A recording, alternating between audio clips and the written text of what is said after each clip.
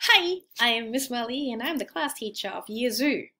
Year 2. Well, never mind. Today I'll be telling you a story about bugs. Bugs from beyond. Or rather, on beyond bugs by Tish Rabe and illustrated by Aristides Ruiz with teeny tiny additions by myself. Let's go. Enjoy. I am the cat in the hat. You may know me from stories like, The Cat in the Hat. And I'm glad that I found you. Right now, if you look, you'll see insects all around you. They live in the water, the earth, and the sky. Just wait, and you'll soon see an insect go by. There are millions of them. I will show some to you. Your mother will not mind at all if I do. You can't do that with my picture in the way now, can you? So I'll move my picture over here. Most insects you'll meet have hard shells and lay eggs, such as the praying mantis, the grasshopper, or as I call him, the grasshopper, the ladybird, the black ant, and the butterfly. Lots have wings and can fly, and all of them have 6 legs. Spiders aren't insects. This news couldn't wait. Instead of 6 legs, oh my god, they have 8. This is not funny. No. Everyone knows Miss Molly is terribly terrified of spiders, so let's not go back to that slide and continue over here. If you look at an insect up close, you will see that its body is in parts, and each insect has 3. First, the head, then the thorax, and here at the end is the longest part, which is called the abdomen.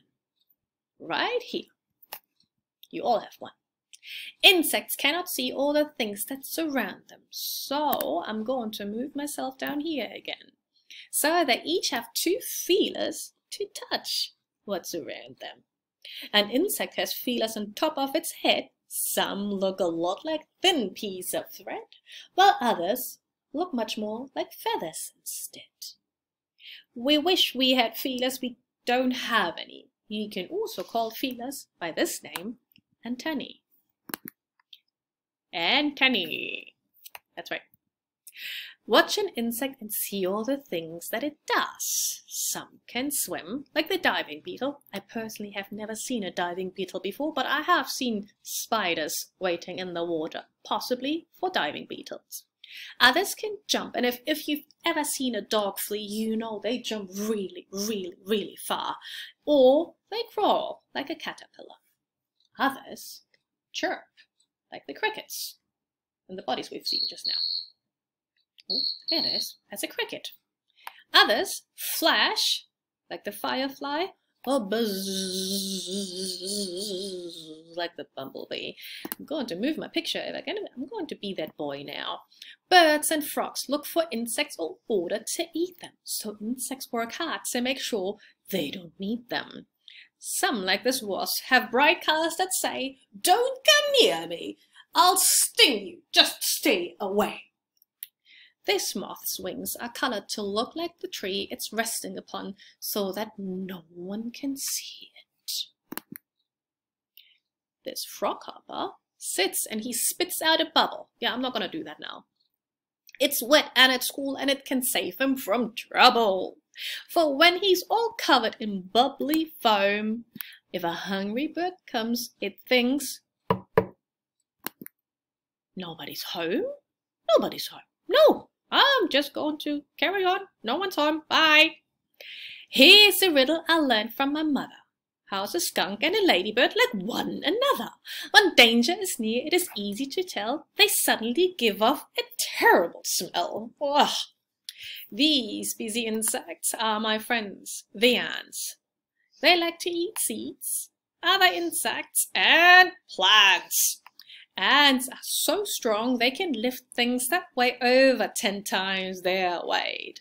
And they do it all day. All day, every day, no gym, just lifting seeds and other insects.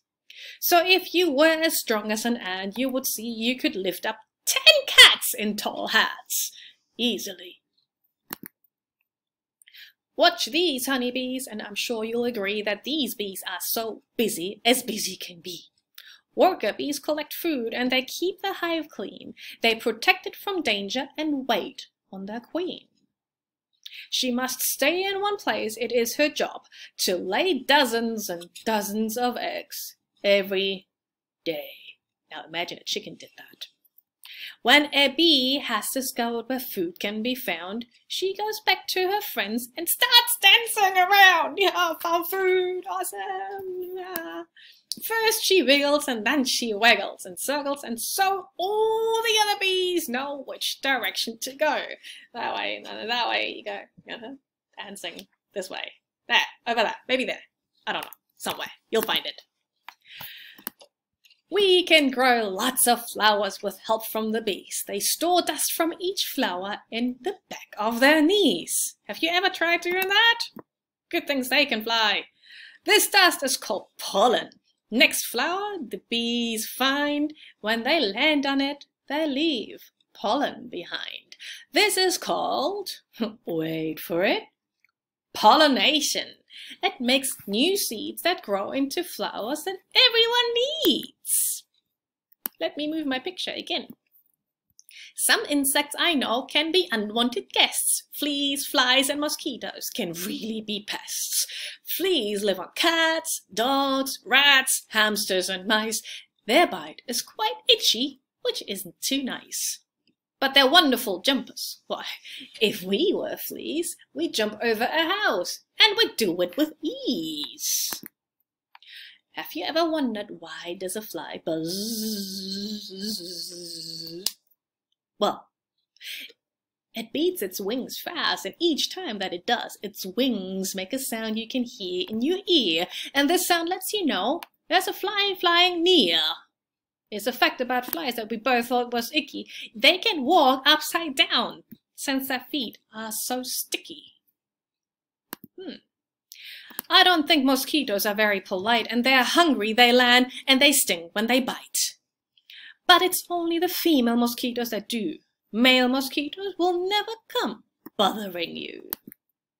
Caterpillars do something you might think it's strange. They start out as one thing, then one day they change.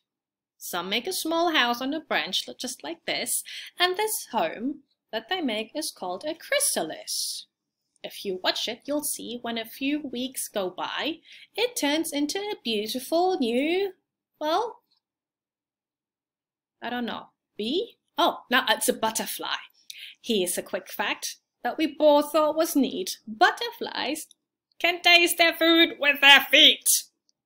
Not these feet, the other feet on the floor. The ones you walk on. On warm summer evenings, you may see the light of fireflies flashing off and on in the night. They are like tiny flashlights that float in the sky, and if you want to catch them, it's all right to try. Use a jar with a lid and watch them glimmer and glow. Then open the jar up and let them all go. All day and all night on the ground, in the air, insects are moving around everywhere. It's important for us to keep learning about them. The world that we know couldn't go on without them. The butterfly, the ladybird, and the bee make everything better for you and for me. The end. Bye.